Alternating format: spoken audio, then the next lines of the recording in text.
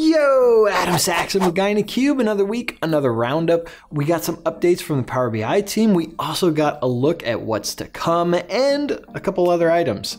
If you're following us for the first time, be sure to hit that subscribe button to stay up to date with all the videos from both Patrick and myself. And with that, let's dig in. Matthew Roach has got a blog post looking at the road ahead. Not that road ahead. He's looking at the Power BI roadmap, although it's not actually called the roadmap, it's called the release notes or release plan. It was release notes. If you aren't familiar with this is essentially the semester plan for the Power Platform and Dynamics as well. This gives you a great insight to see what's coming down the road for the products and potential timelines for those items. If you're watching this video, you probably care about Power BI, and it's got all of the items for Power BI.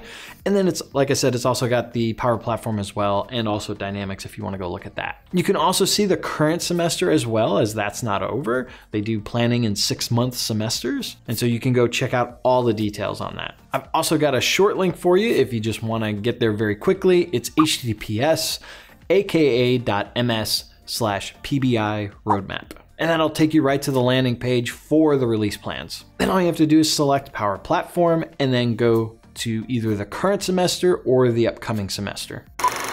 I get in a lot of discussions where folks are asking about the limits of export inside of Power BI, and there are, right? If you export to Excel, it's 150,000 rows. If you export to CSV, it's 30,000 rows. And people always ask, when's that gonna get bigger? And the answer is probably never. Power BI itself isn't meant as a data extraction tool, although I know folks are really comfortable with Excel and they want to work with data in there, whether it be a pivot table or something else.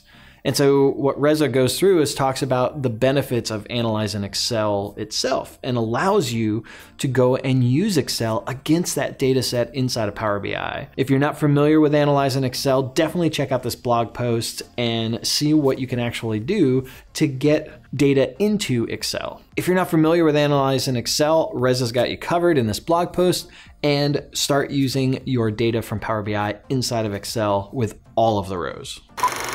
One of the updates we got last week was an update to Publish to Web. If you're not familiar with that, Publish to Web allows you to take a report inside of Power BI and put that on a web page, blog post, wherever you want. There is no security on this. This is also one of the features that was available for Power BI free users, so they could still do this publish to web activity. However, talking to a lot of enterprise organizations and just other folks that weren't familiar with publish to web and what it did, there were asks to limit this because it's a potential for data exposure and confidential data getting out onto the internet. And so it can be a little dangerous. There's a lot of great uses for publish to web.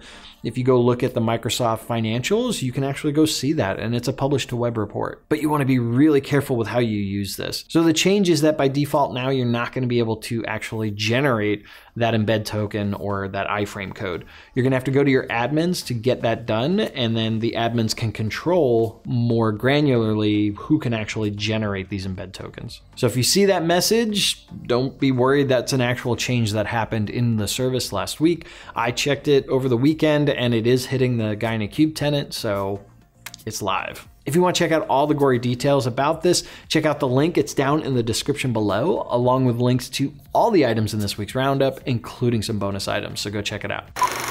There was an update for usage metrics for your reports and dashboards. So the old usage metrics report, which has been there for quite a long time, it was great to give you some high-level information, but it didn't really let you dig into what's really going on. There's an update to this report. You can enable that right now as of the recording of this video. It's a preview feature, so you optionally can turn it on.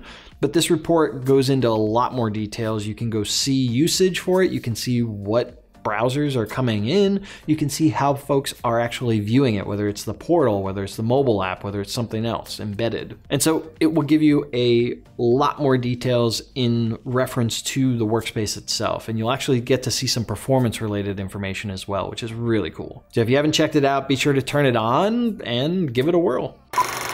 If you didn't notice, there was no January Power BI desktop release. This has actually been typical over the last couple of years where January there's not an actual Power BI desktop release, but instead there is a release for Power BI Report Server, and that was no different this last January. Power BI Report Server did get an update for January 2020. This also includes an update for the Power BI desktop version that goes with Power BI Report Server. So if you're using Power BI Report Server, be sure to update both the server and Power BI desktop to get all the latest features. And this blog post talks about some of those features that are now available. It is truing up Power BI desktop, so it's in line with the Power BI desktop updates that came in December of 2019. And so it gets all the way up to date for you to use and create amazing reports. All right, I want to pass this off to you. What was your favorite item this last week? Maybe it was something I mentioned, maybe it was something I didn't. Let me know down in the comments below and let's keep the conversation going. If you like this video, be sure to give it a big thumbs up, smash it if you so desire. If it's your first time here, hit that subscribe button. And as always, from both Patrick and myself, thank you so much for watching. Keep being awesome, and we'll see you in the next video.